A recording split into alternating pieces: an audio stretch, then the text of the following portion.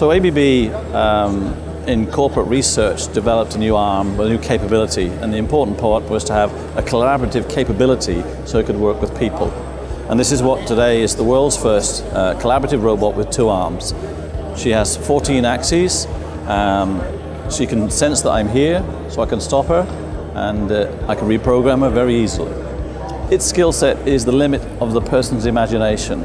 And usually if you get a creative person, you get a creative program or a creative output. Small assembly, parts, switchgear, electronics, anything lightweight with some dexterity required, and also the interaction to humans. It was worked on for quite some time under a secret code name, which eventually became to know what we know as YuMi. She has a sister or brother coming, we think this year, a little bit bigger and larger, waiting for that to come to the public eye.